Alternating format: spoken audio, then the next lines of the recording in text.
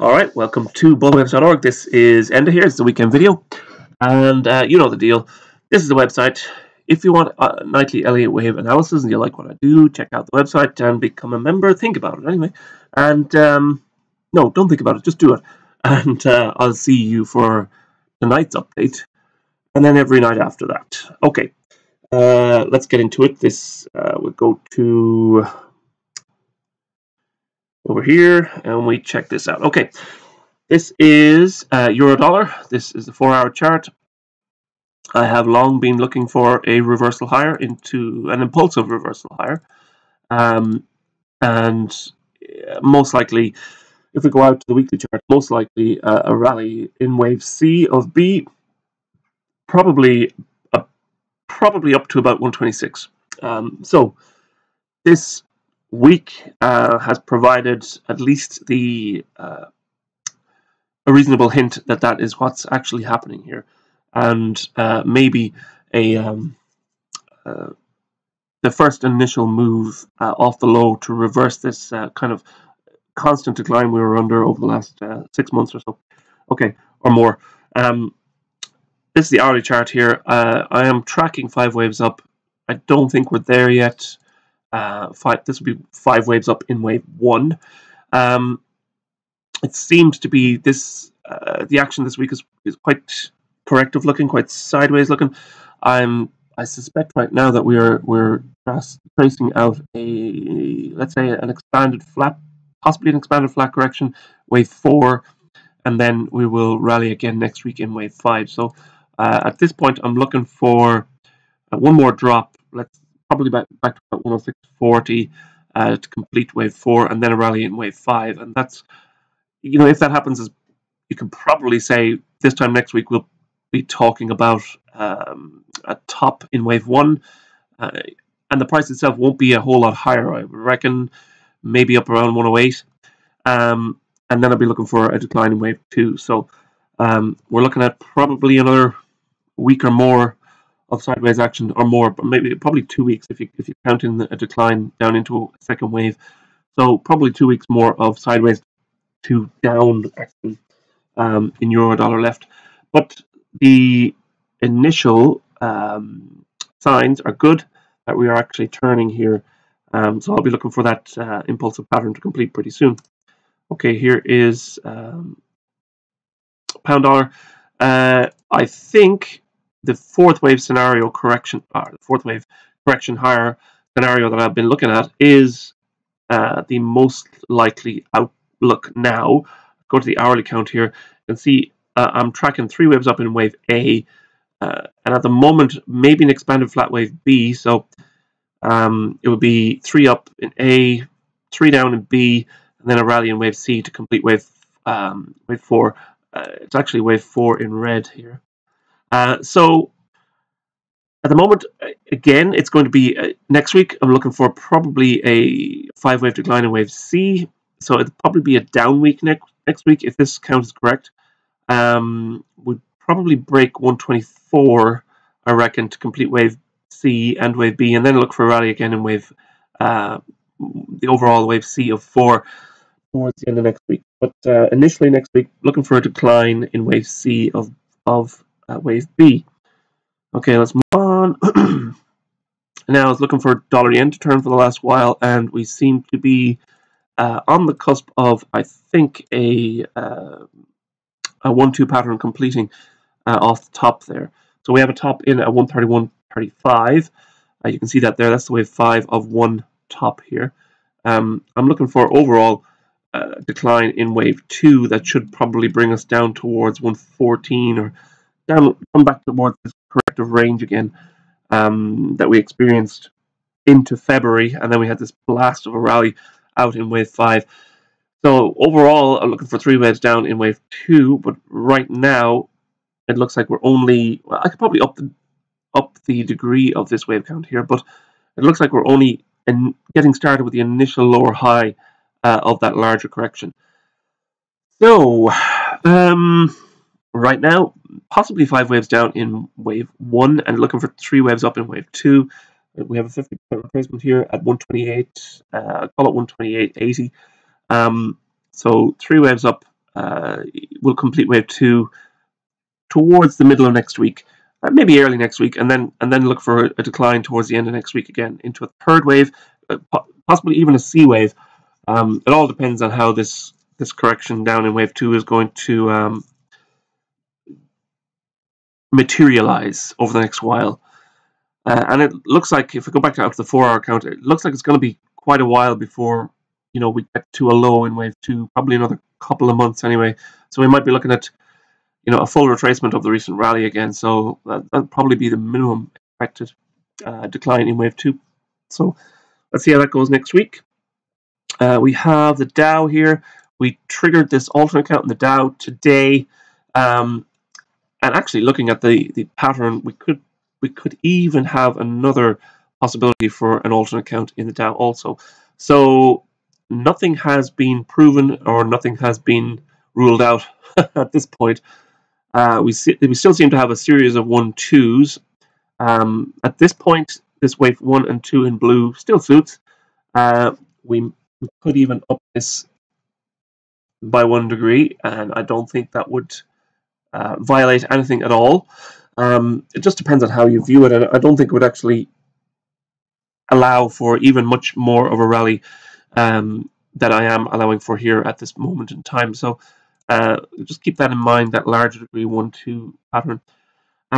For the moment, let's see, if it's an expanded flat, then you would expect this wave C here to rally above the initial wave A high, and that's what we've got. So let's get into the hourly count here. So you can see this is the alternate count here. We did have a very impulsive decline last week, and hence the reason for, let's say, the prolonged holdout of triggering this alternate count here. But at this point in time, we seem to have a wave A up, wave B down, and then a 1, 2, 3, 4, 5 scenario going on here. We've already kind of, on the short term anyway, we've topped out on momentum. It'd probably take another couple of days for us to kind of start rolling over again. And I do suspect that is what's ahead of us. So, the funny thing about people's outlooks, especially when it comes to the market, is we have this 20% figure in our head, or it's told to us, that a typical bear market is 20%, and once the market declines 20%, what you should be really doing is, deploying your capital and getting at the bottom, and the bear market is over. The funny thing about that is the bear market is never acknowledged until you get at least 20% down, and then the second they get 20% down, they start looking for a rally, saying that the bear market is over because you've got 20% down. Acknowledged it, but now we're out of it. Okay, I ain't going nowhere on this. I think this is a stink ball of a market, and I think we're pretty close to even completing this alternate count here, which does allow for even a little bit more of a rally in wave C of 2. I know we've been going sideways, and I've been calling for a waterfall movement into a third wave down. You'll forgive me, I did think that we had a wave 1 down into that third wave last week. But here we are. We're working with the alternate now. Let's see how this 5-wave pattern in wave C closes out, and then we'll work on moving down into wave 3. So we'll see how this all pans out, let's say. Okay, move on. Time to move on. Let's get on to gold again. We haven't confirmed, I think, yet anyway, that at least a medium-term low is in. We've had a nice bounce. We were looking for that bounce. We got the bounce. But let's go for the hourly count here.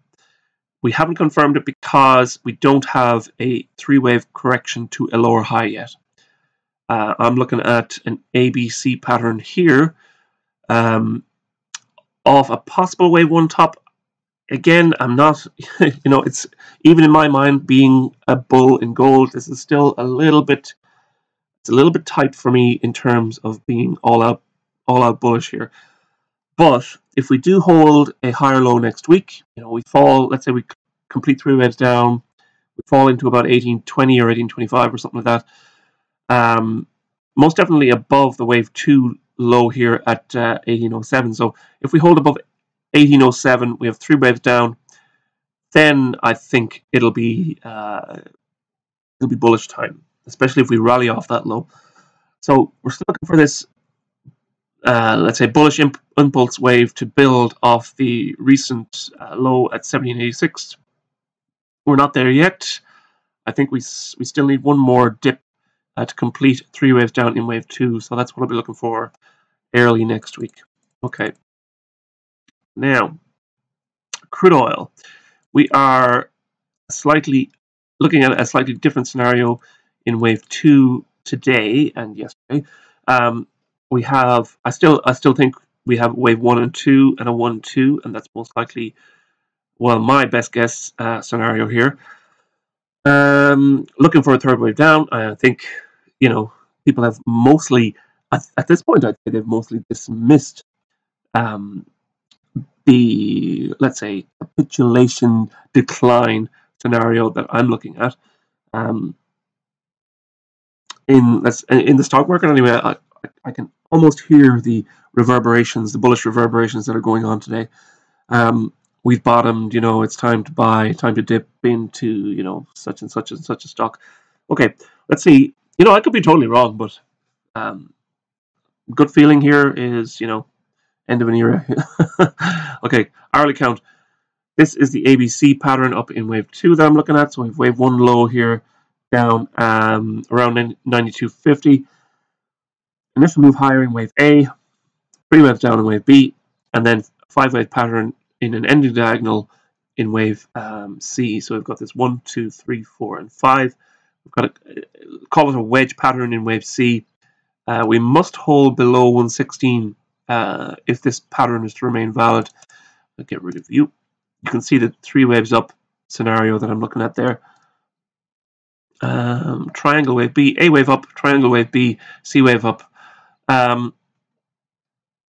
If we fall early next week, we fall 5 waves again, we challenge that 103 low again, we could be looking at the reversal in for crude oil. It is interesting how, supply constraints and war continues to go on, but God help those people who have to suffer through that war. But here we are, pretty much flat for the last 2 months. So that should be saying something. Well, saying something to me anyway, whether it's saying something to anybody else anyway. We have so many other indicators that are flashing recession now, and all we need is the actual. We don't even need it. I mean, it's pretty much there. Declines in spending, real spending and actual volume spending happening across the board right now. So the consumer is pulling in. I know I have. Have you? Have you stopped buying? Housing is rolling over quite quickly this time, and I think the Fed actually really wants to bust that housing bubble, and they'll get their way on that one, I'm sure. Okay, because once housing does turn, then a lot of the CPI falls, because you have a lot of the staples behind that will not get purchased. Okay, so here we are, an ending diagonal, possible wave C. We get an impulsive move down. That will be a big red flag for a 3rd wave down. Okay, let's move on. This is the S&P. Triggered this alternate count a little bit quicker than the Dow for wave 2, but we have a solid 5-wave pattern in wave 1. Now we're working with an expanded flat wave 2. The 50% retracement. Forgive my sound effects there. 50% retracement of wave 1 does lie at 42. Call it 42.50. Could we get that high? Yes, we could. Here's the hourly count, and that shows you how we could get up to 42.50. Let's get rid of that. So we have wave A up, wave B down to a new low. If you project the length of wave A off the low of wave B, it gives you a high for wave C at 41.98. So call it 4,200. We're getting close. We will get close to that possibly by the end of this session. But I'm looking at 5 waves up to trace out a completed wave C of wave 2, and now we've got a cluster of targets there between 4200 and 4247. So this is your, let's say, eyes on area for next week. We'll know more by tonight because obviously there's much of the trading session to go over in the US, even though we're in late afternoon here in my little neck of the woods. Okay, so 5 waves up, wave C, let's see how that goes, and we'll work on wave 3 down next week. And I know I'm going to get slack. It hasn't happened yet. Just because something hasn't happened doesn't mean it ain't going to happen. Okay, so we're correcting higher in wave 4. On the short-term count, I have triggered this larger wave 4 count. I think. Have I done that? Yes, I have. Okay, it's a pretty cumbersome pattern that has emerged off the wave 3 low here. Cumbersome is good in terms of correction because cumbersome allows me to call the action corrective. So for me, at least, it's good. It looks like at this point the best way I could describe this is a combination, maybe 3 waves up, 3 wave down, and 3 up in A, 3 down in B, and then 3 up in C. Would have to see whether we top this out or not. Today we've spiked lower this afternoon. We really need to start breaking those B wave lows before calling wave 5 underway. So I will be looking for that next week if this count is correct. For the moment, there's no reason to suggest that it's not. I don't think this is an impulsive pattern off the lows. So we'll see how that goes. Here is Bitcoin.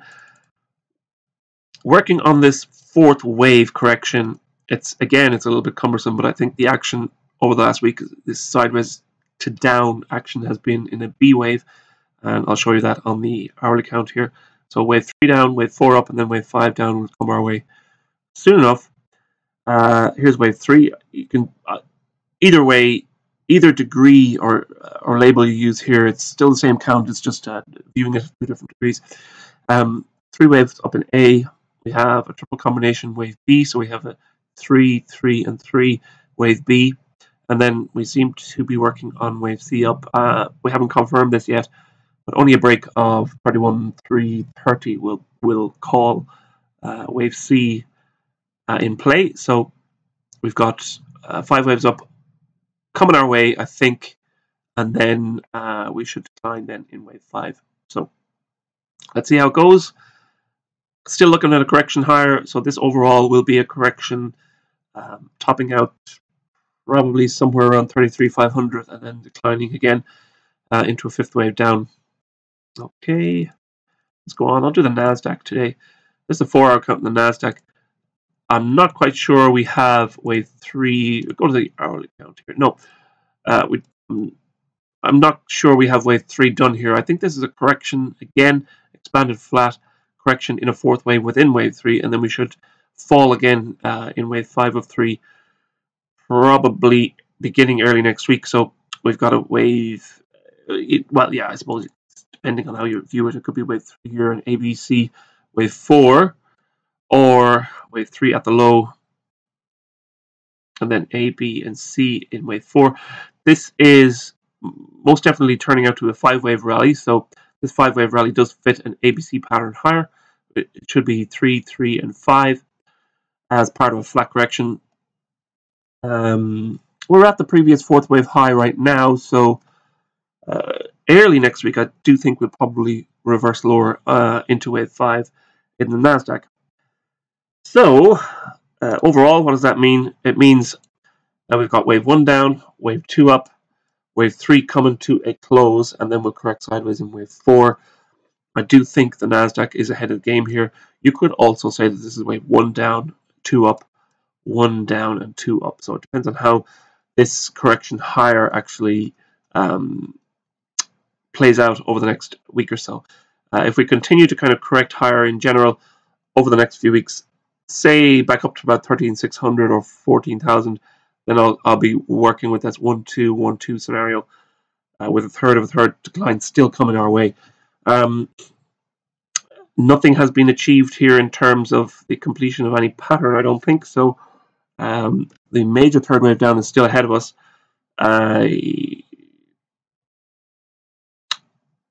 Let's see what next week brings, I think. Okay, I think that does it. We are at the end of the road of this little video. Quite a quick one, I think, actually. This is the good news. Everybody switches off now. Look, I'm giving you time. Switching off. But maybe you're not going to. Maybe you listen to what I have to say. This is the ABCs of salvation. I usually I don't really know what to say here. It just happens. Maybe God will give me the words to say. But well, that's what Jesus did say. He said, don't worry about what you're going to say until you have to say it, and I'll give you the words to say it. So here we are.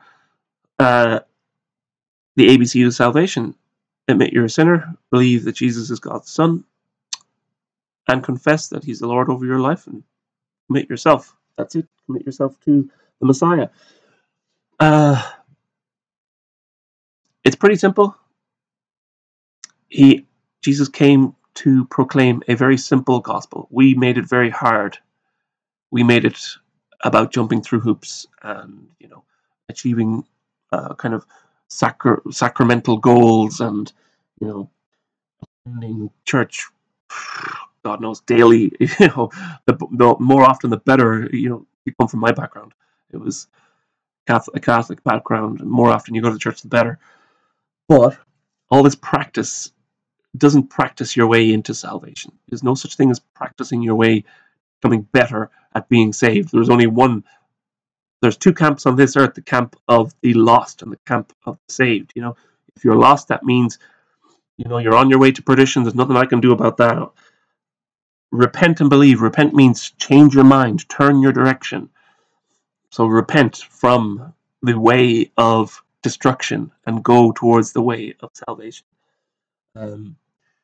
And then you try and live your life, as good as you can after that. You try and implement the precepts of, following the way of the Messiah. As Paul said, I follow the way of the Messiah. That's what St. Paul said. He didn't say I'm a Christian. He said, I follow the way of the Messiah. That's how he described it. So that's how I describe it. I follow the way of the Messiah. Ups and downs. There are ups and there are downs. There are days that I fail miserably. There are days that you will fail miserably. But your position, that's what matters. Paul also said your position in Christ is what saves you. Are you in the Messiah? Are you in the camp of the Messiah? Your allegiance. Where is your allegiance? Is your allegiance to this world, or is it to, salvation, the next world? Because there is much more waiting for us after this veil of physicality has been lifted off us, and we look down in our dead body, and we either head off to, what you wished for in terms of your destruction and your damnation, or you have put on the righteousness of the Messiah. You have accepted his sacrifice on just outside the gates of the city. He died for your sins as a sacrificial lamb, pay for your sins, and he has paid for it. You accept the payment, and you go on as a child of God. So I would urge you to think about that. I rambled a lot there. I didn't really think that I make a lot of sense myself, but I know that I do kind of ruin my business by doing this. So at least you can say that I am sincere in what I say here. So I hope to see you in the camp of the Messiah. God willing. All right. Onwards and upwards. For everybody on the website, I'll see you tonight. For everybody else, I'll see you next week in YouTube land until they delete my channel. Or proclaiming the gospel, because that's probably going to be next on the hit list. God bless. Have a good weekend. See you on the other side.